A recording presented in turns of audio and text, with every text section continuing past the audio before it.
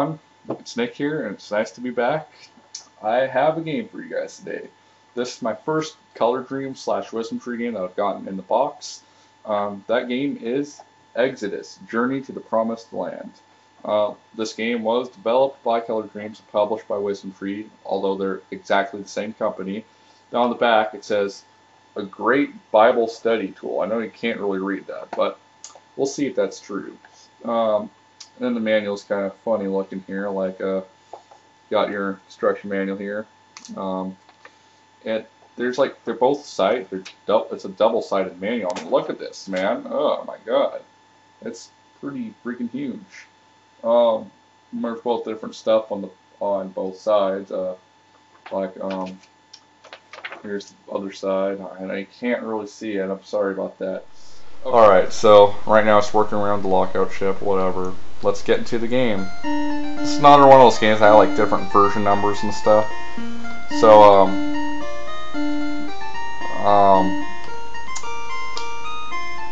so there you go, there's all the power-ups and stuff. So, let's start.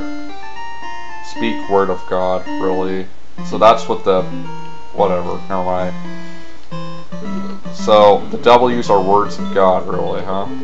Now, like I said, the back of the box has a great Bible study tool, but was this really what happened in the Bible? Well, after the level, you'll see one of the major differences between this and the game it rips off, or the games. Yeah, if you haven't noticed already, this game is a direct rip-off of Crystal Mines. It's the same exact game. Just different levels, different sprites, and different music, which actually sounds like crap.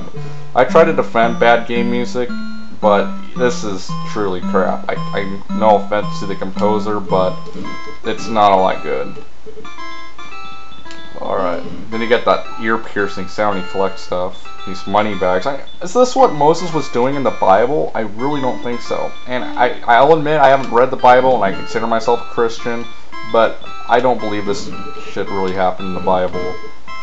Anyways, let's just move on here. I'm gonna kill this guy. Oh, yeah. And once again, when you shoot them once, they run around like they have to take a shit all of a sudden. I guess Noah and that robot from Crystal Mines shoot their enemies so far up the ass that they just it ruptures their bladder or something. They're gonna have turbo turds. I really don't know. Now, if you haven't seen the ABJ's review of the Bible games, he already covered this game, so I'm not gonna go too much into detail, like one of the quiz questions. So, like when you just like Crystal Mines, you have to jump to the LSD portal in order to advance to the next level after you collect everything. So, Egyptians. This is the only difference, and yeah, kill all babies. James already addressed it. I'm not gonna go over that. They feared God.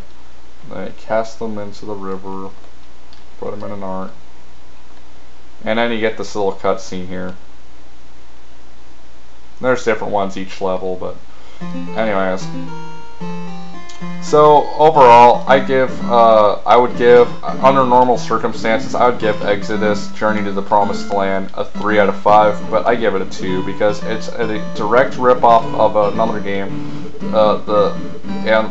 The music sucks, and so I mean I don't get this. Why? I mean, I guess they did this for a quick dollar, but not only this game rip off Crystal Mines, it ripped off like 3 other games. It ripped off, well, I don't know. There's Joshua, which is also a Wisdom Tree game. It's the same exact game as this and Crystal Mines. But if that's not enough, Crystal Mines also had a sequel for the Atari Lynx. So I mean, that would be like if Zelda, like, there were like 4 different Zelda games that are both exactly the same. So anyways, I bought this game in the box for 20, as I said before, but I just do not recommend this game. If you have Crystal Mines, there's no, like, even if you're a collector, there's not really any reason to buy this game. You pretty much have, you pretty much have it if you bought Crystal Mines, so.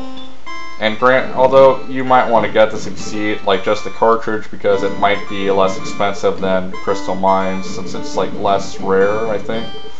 But anyways, that's it for now. Thank you guys so much for watching, and more videos are on the way. Peace out.